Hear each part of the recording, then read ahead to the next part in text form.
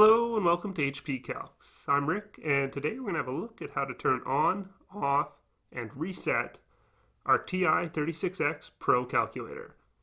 To do this, we'll be using the second function key that looks like this, located here, the on-off key that looks like this, located down here, as well as the 0 reset key, looks like this, located here. If we just want to turn on our calculator, we hit the on button, as you would expect. There you go. You can see our cursors on the screen now. When we're done working with our calculator, and if we want to save the battery, you can press second function and then the on key, which you see has the second function of the off, and that will turn off your screen, and you'll be saving your battery there.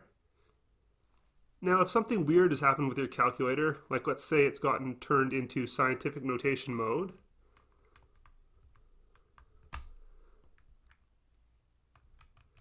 and all your numbers display like this, and you don't want that, and you don't know how to undo it, what you can do is reset your calculator.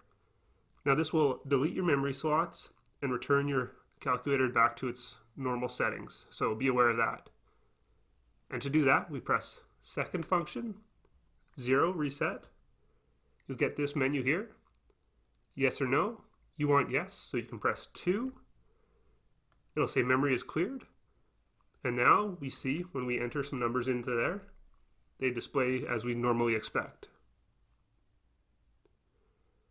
All right, I hope this helps, and good luck on those tests out there, everybody.